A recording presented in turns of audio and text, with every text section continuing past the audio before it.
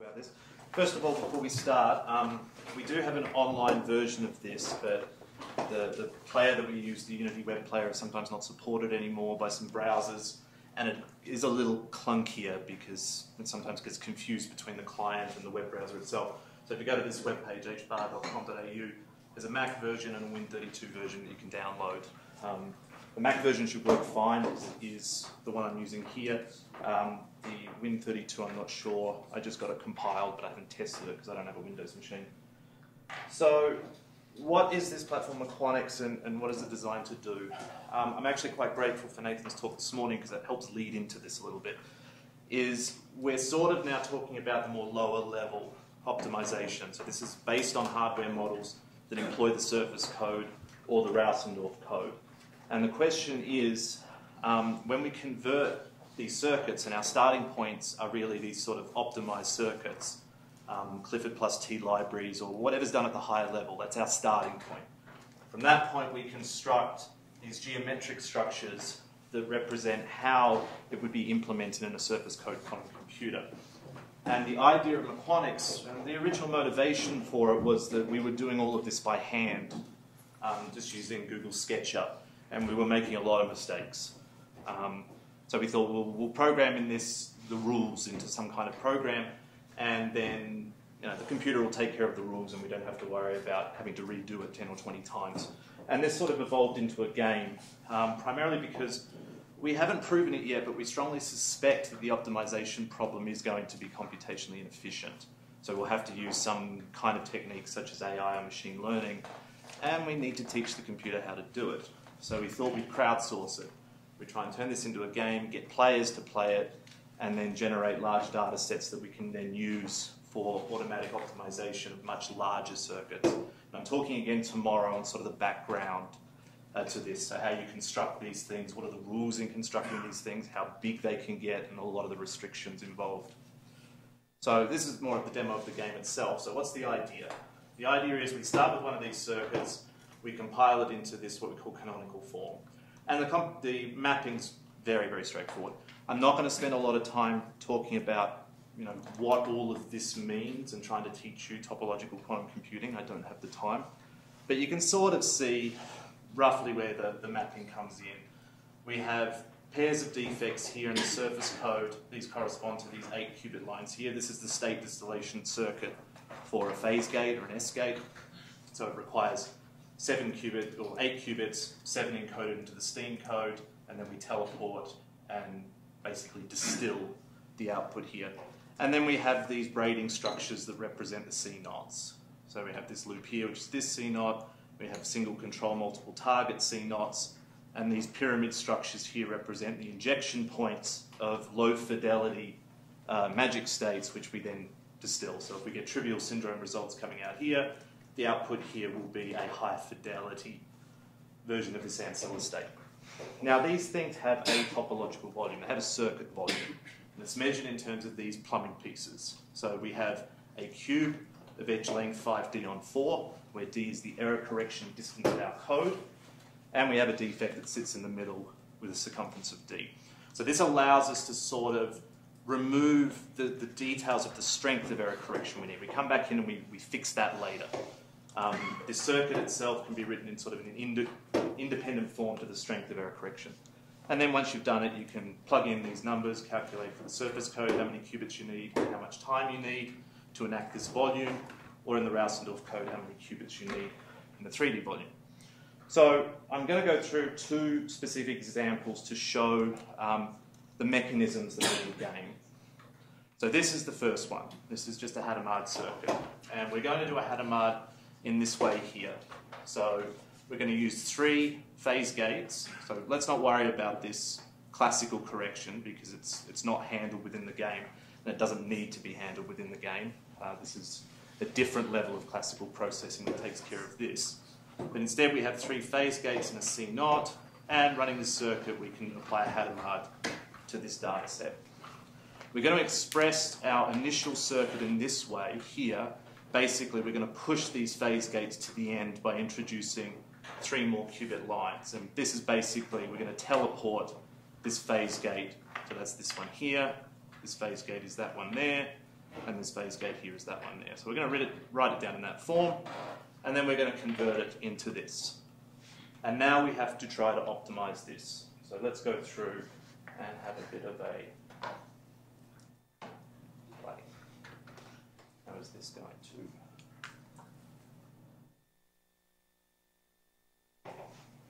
Okay, this might be a bit dark. I don't know if this will turn off.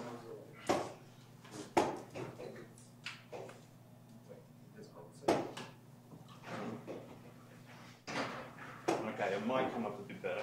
Let's see. I might pick the wrong resolution here to run this with. So we've got a bunch of circuits already in this thing that we can play with. So the basic controls are quite simple. You have a right click and drag, and that's your camera angle. Either the scroll wheel or double on the trackpad on the Mac will do zoom. And then you have shift, left click and pan across here. And this allows you to put the circuit in a nice little window here. So what do we have in terms of these structures?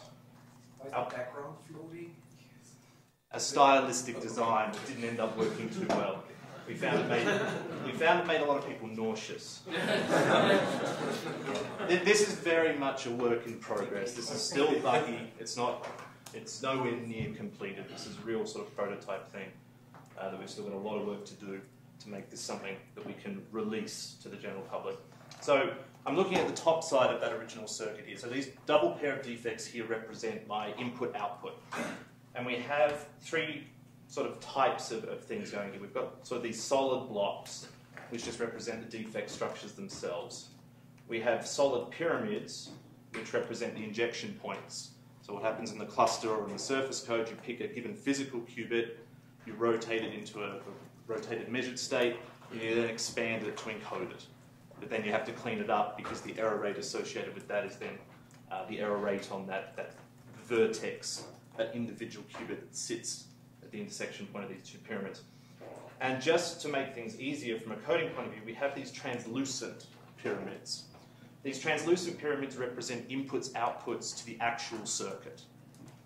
So we need these structures in here because, of course, we can't destroy the topology if it's an actual output. So what happens is if I try to drag this back and forth, we start hitting this other thing, and the game won't allow it to go any further. And this obviously makes sense because that's an actual output. I don't know what's coming after that, so I can't break any topology. So the game is designed to maintain the error correction distances that are required. So these defects need to be separated from each other by a fixed amount. So if I try, for example, to drag this, it's telling me you can see sort of the red starting to fade in, and it will snap back to its original position. It won't allow you to get defects that are too close to each other. So the aim of the game is simply to make this structure smaller. Use continuous deformation rules and some other little tricks that I'll show you in order to make this structure as small as possible. So in the top corner here, we have the initial volume estimate, and it's just basically a box that sits around the structure, and we count how many of those plumbing piece elements are in the structure. So in this case, there's 90. And the score will update as you go. So the easiest set of moves that you have, the ones that are most natural, are the continuous deformation rules. So this circuit's topological. So just like a coffee cup to a donut, you can mold and stretch this provided you don't break the topology. So for example, I can grab this piece here, I can move it all the way to the right, same with this one here, same with this one here. And this is usually the first step you take. You start taking each of these individual pieces and just bringing them in. Where are you? So if you hold down the control button as you click pieces, it will select multiple pieces so you can move them at the same time. And generally after each move, so these little boxes here, if you hit the X button, it'll just clean it up. So it'll turn those pieces that might have a little bit of a chop in them, and it'll just clean them up and turn them into one structure. So we bring all of these in to start with. And you can see here we've got a little scoring sort of star box system that we've put in as you get to smaller and smaller sort of target volumes. So you can sort of see there's a sort of fadey purple box that sits around the whole structure. that's your current bounding box, that's your current volume, and then there's a sort of a flashing yellow one sort of sitting in the middle. This is sort of your next target for your next scoring star. So as we come through, let me just make these things simpler and simpler. And now this is basically the first step. We've just pushed everything into the left and right as far as possible. And now we've got to start trying to squeeze it even further. So the first thing I'm going to do is start bringing these things down. Again, the interface is not perfect on this. The angle of your camera dictates whether I have, X and Y, X and Z, Y and X. And that's basically dictated by, which direction you're looking at this thing from. And our first special move I'm going to show here, we're going to look at this structure, where we've got a pyramid in a simple loop that's braided with this other structure. What is this from an information theory point of view? It's simply a teleportation circuit. So if you think of it for a moment, let's just say I spin this around. So I'm going to have, so this particular circuit is a Clifford circuit, so there's no preferred direction of time. So there's no temporal ordering in this circuit at all. You could imagine I'm processing in this direction, or this direction. It doesn't matter because it's all Clifford gates. There's no feed forward. So let's just assume I'm going to spin this around. So my pyramid's going to be here, and then I'm going to have this simple loop. Well, in terms of a quantum circuit, what is that? So I have my injection state here, which I'll call A. This is a Joule defect, and it's largely arbitrary which ones you call primal and Joule, but this is your Joule defect being braided. So if you look at this structure, take this end as sort of being its initialization point. So it's a Joule 1, so I'm initializing it in the plus state. Then I'm braiding it here, so it's a C0, where the Joule acts as control. And then I'm measuring that qubit out. It's primal, it's in the Z basis. So you run through that, well, what is that? I'm just teleporting this to here. And that holds for any geometry of this type. If you have a simple loop containing an injection point that is braided by one other object, you can take that structure, and we have some special controls here on the right. This one here is teleport. So as I click that, I delete that entire loop and move the injection point straight onto the Joule defect. That's equivalent. So now that I've done that, I can move the object around and I can start straightening things up a little bit. Oops.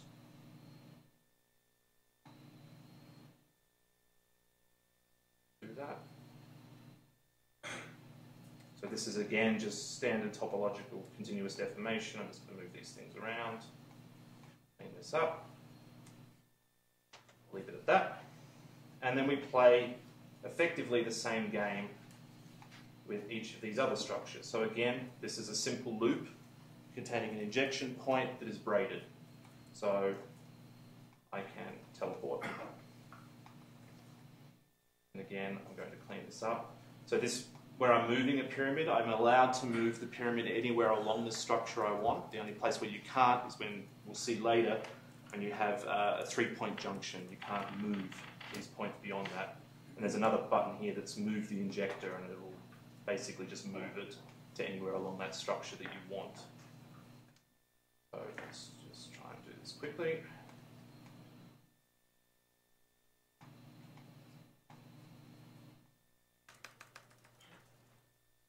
Snapback tool is still not perfect, but again, we've still got a lot of work to do to make the interface nice on this.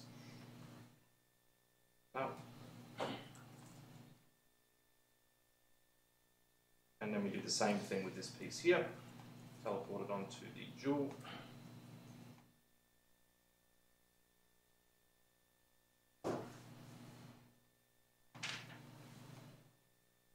And start cleaning this up a little bit.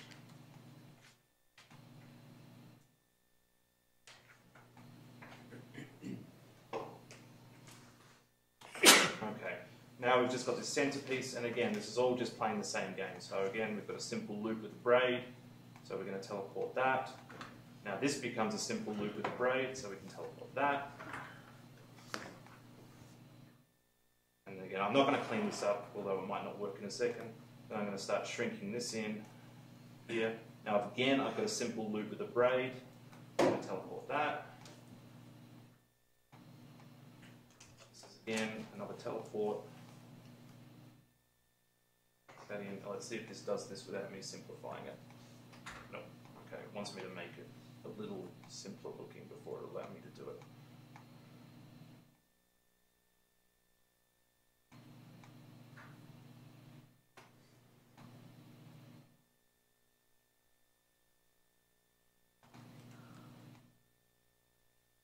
And again, simple loop of the braid, and there you go. Now that is what a Hadamard gate looks like in its compactified form. So here we have our input and our output. We now have these teleported phase gates that occur if it connects the two defects together, it's a Z rotation. If it works along just one of them, it's an X rotation. So this is the standard Euler-Angler decomposition for a Hadamard. It's a pi on 4 rotation around Z, pi on 4 rotation around X, pi on 4 rotation around Z. So we've now gone from a volume 90 down to a volume equivalent 23. So now you could input what is the distance of the error correction code that I require. You could use those equations that I showed before and then calculate how many qubits you need in your lattice to do it. So there's quite a lot of power in this technique in basically bringing down resources. Now there's one special rule that I haven't detailed, and I'm going to show this one. Yeah, I've still got time. We're going to do this example to show a very unique, and this is unique to this model of computation. But it's Can I ask a quick question before you go? Yeah. If somebody gave you the initial braid and the final thing and claimed that they are the same, is there a way to check that? Yes, we believe, we haven't put this up on the arc, we're finishing the paper now, we believe that we do have a verification technique. I can talk about it a bit later, but yes, if I gave you a compressed structure and said, if I gave you this circuit and the compressed structure and said they're equivalent, there is a way, we believe, to check that they are equivalent without you having to provide me every single step of the compression. Yeah, we believe we know how to do that. It relates, I'll try and talk about it a bit tomorrow, it relates to the structure of the ICM representation and then inverting it and doing stabilizer stuff. It's actually, I think it's similar to what Anne might be talking about in regards to verification of blind quantum computing. It's very similar to that. It's just within the framework of this. So the last one I want to show you is probably what the most powerful tool is in this compression. It's what's called bridging. So this was the state distillation circuit in order to do a phase gate. This is its canonical form within the game. This one's, in the game, it's the steam circuit. I'm going to skip a few steps. I'm instead going to jump to this one, which is called distill. It's basically this circuit mapped to this using the techniques I've already showed you. So the continuous deformation and the teleportations will get you from here to here. We're going to start with this circuit, because we can shrink this even further.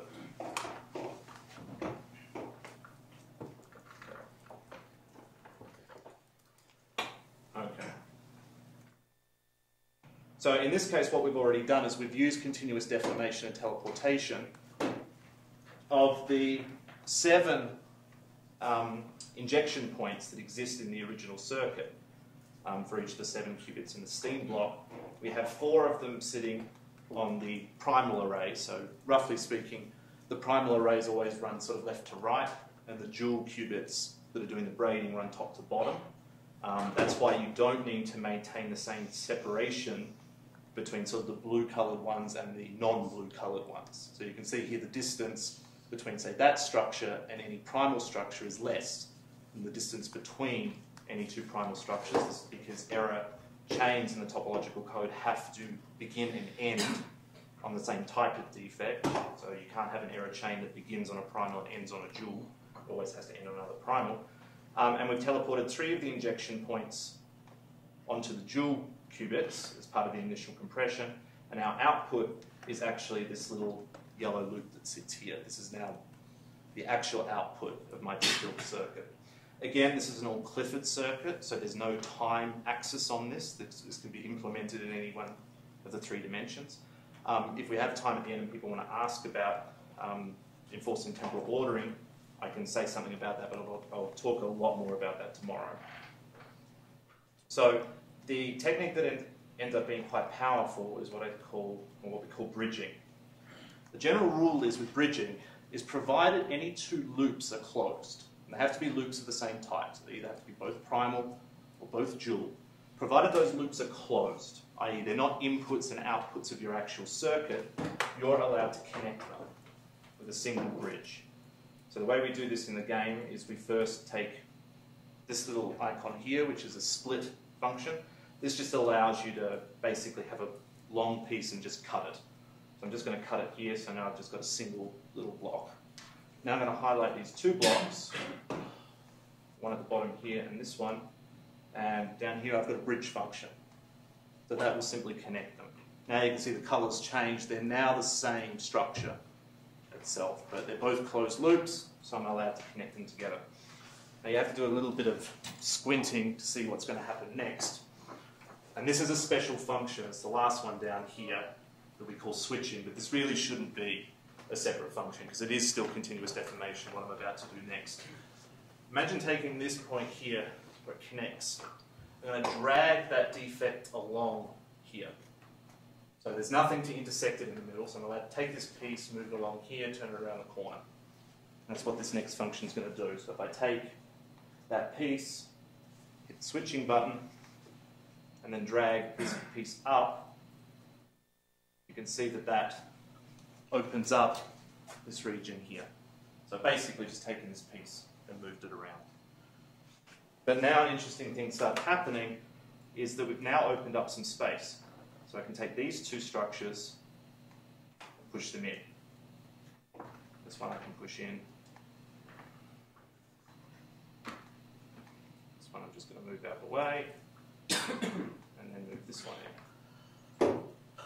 And as you start bridging, so now I've got this dark blue loop here, and this sort of aqua coloured loop here. Again, they're both closed loops. So I can take this point, and I can take this point, and I can again bridge. And then the switching function again does the same thing. I'm going to take that piece and drag it along and open it up again. It's actually done it in the other direction, but that's all right. It's topologically equivalent. So now I've basically removed that entire structure there. Now I can shrink this, and once again, what do we have? We have an injection point, a loop with a single braid, and a measurement. So I can teleport and delete that structure itself. So what ends up happening is you end up getting quite a large amount of resource savings because these structures get more and more compact. And what ends up happening in the end, if you keep going through piece by piece by piece, is you end up building this sort of mesh. One part of the mesh is just a single primal defect that might have injection points all over it. And then you've got sort of entangled within it as a ball of string, you've got a dual cage, again, that might have injection points that ultimately represent the original algorithm you started from. So if I pull up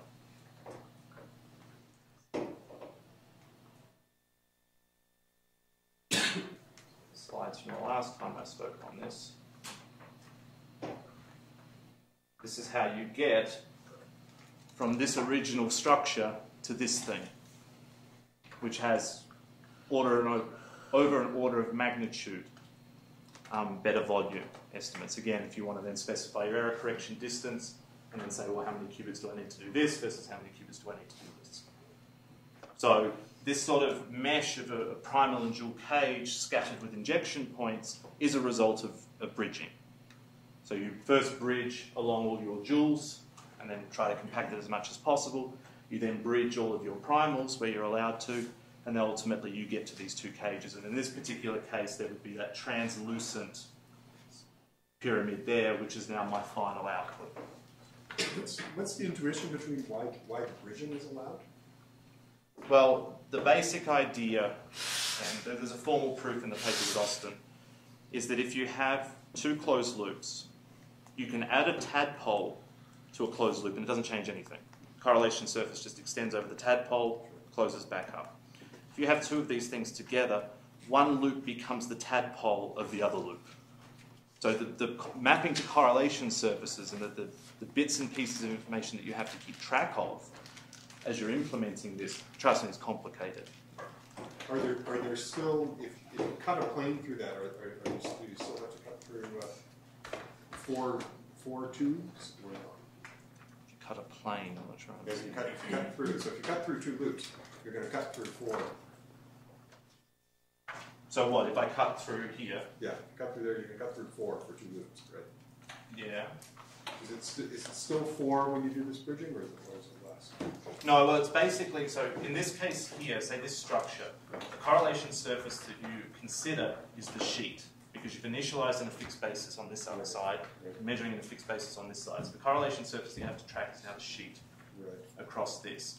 Now, same with this one here. When you bridge and now move these things out the way, what you end up getting is the defects act as sort of termination points for the sheet.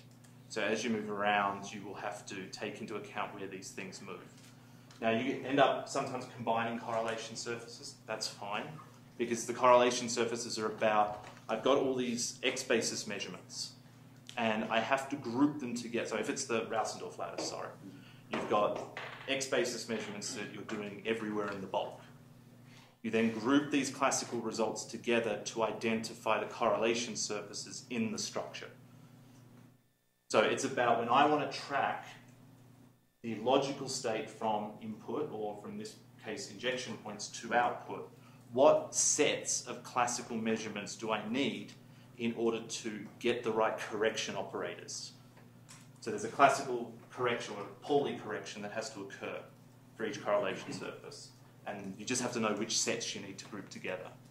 And when you do a bridging, that's what you're effectively doing. You're sort of having 2 embedded correlation surfaces, and you've got 2 sets. And then you use whichever set is needed depending on which operator you're tracking. There's a whole backside. I mean, the classical backside of this is enormous, and we haven't even started writing the software to do it. I understand what you're saying about the basic bridge and why it doesn't affect the correlation surfaces. I'm not sure. I lose some of the intuition when you start putting some of the changes. Yeah, I mean, we can sit down and talk about it a bit more. Yeah, it's about measurements in the bulk, what measurements correspond to correlation surfaces of certain logical operator mappings in the stabilizer set. And then when I track through this circuit, how do I correct outputs? Or how do I interpret outputs? Yeah, it's nasty. Alexandria's done a bit of work, sort of stage 1 work of trying to map these geometric structures, scan through them to identify all supported correlation surfaces, and therefore define qubit sets, and saying, well, this set is needed for this, and this set is needed for that. Are there any rules how you can move the edges after you make the bridge? It seems that you could move that quite freely along the loop. Once you've made the bridge, standard continuous deformation rules kick in. So once you've connected the bridge, which is a discrete move, you're again only allowed to move those new edges dependent on standard continuous deformation. So, you know, I can move it through. If there's any intersection by anything else, I'm not allowed to move through that. So yeah, bridging is the discrete move that is unique to this model of computation. It's not a continuous deformation move. Everything else basically is. The teleportation is, again, appealing to what's going on at the information level. And then when, as I said before, with these injection points, when you start bridging, you start getting these 3-point junctions. And another rule is you can't move an injection point past a junction. You can move it anywhere along here, and this one you can move anywhere along here, but as soon as you hit this 3-point junction here or here, you can't move it any further. So the game client itself, it's still buggy. This was only basically a proof of principle prototype. We launched a Kickstarter about a month and a half ago. Unfortunately, it failed. So now we have to figure out some different method of funding, because our team that helped build this first version, we got professionals in. We've got professional game designers and digital artists to come in and actually help us do that. And we want to continue down that road. The physics side of this is pretty much done. There's a physics engine that sits under this thing that enforces all of these rules. We've been trying to find bugs with it. There is one thing that we haven't implemented yet, and it's basically an inversion. So if I've got a braid that comes through, and I've sort of got this one going underneath it and this one going above, the one rule we haven't implemented yet is that you can flip them. You can have this one going above and this one going below. But that's pretty much the only rule left in the library that we haven't coded in. So the physics side's pretty much done. It's now the game design.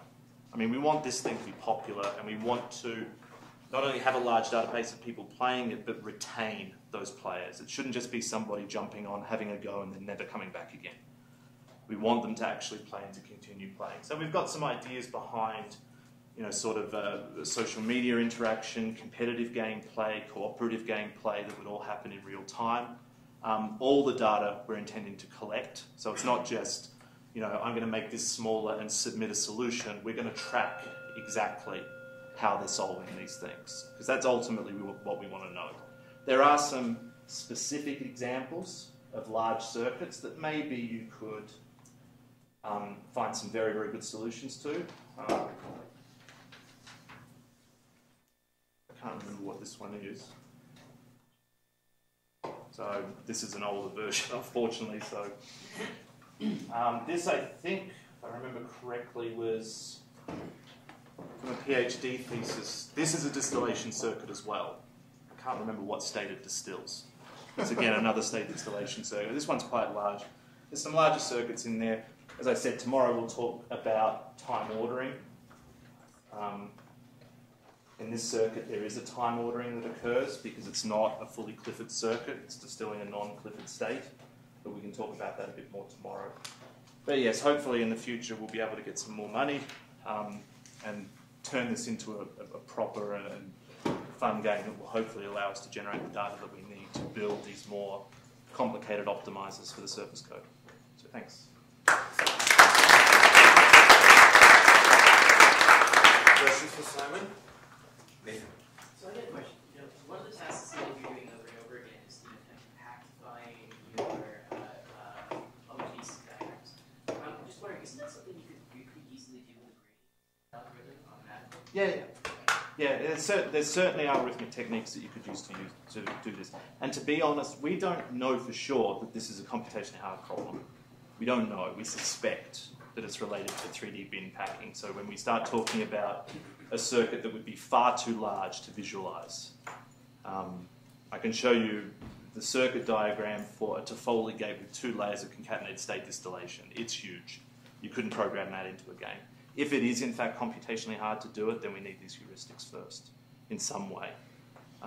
So part of what you're trying to do is to actually have those people help you discover those heuristics, right? Yeah, ultimately. But yes, these first steps. I'm just saying you can make it more fun so users aren't doing repetitive tasks. Yeah, exactly. And we had talked about this, that when you start off with something like this, you'd have like a simplify button on here, and it would do these sort of trivial push-in effects, so you don't have to go through and one after the other do it. Yeah, we've talked about that. Maybe one more question while Matt sets up his computer. Yeah, Radeem. So is it hard to simulate animation? No. So basically, each of these ways you're showing is like maybe flicker circuits. I would expect it as a channel. It's just some kind of channel corresponding to stabilizer computation. Only the stabilizer states flight to them. So basically, we can compute the channel computation. And kind of anyway, we assume that computing the channel computation should be done like kind of efficiently. It's just rather. Yeah, this links into what Martin was asking about verification, is that yes, we can formulate the initial circuit structure so that it's Clifford rotated basis measurements. And all of this sort of topological stuff is just the Clifford component. So then yes, it's all stabilizer. You can map out efficiently exactly what that circuit is doing. But then you use that structure in order to verify the compressed version to check if the compressed version is still doing the same thing. I don't know if that answers. So I guess my question might be like,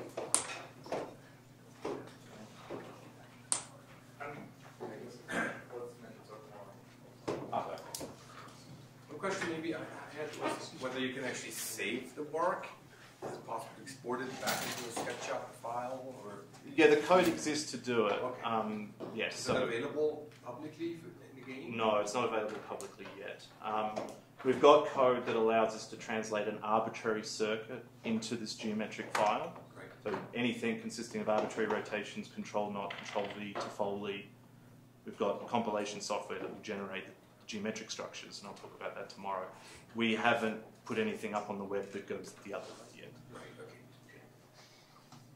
Well, thanks again. Yeah, the color seems to be kind of messed up.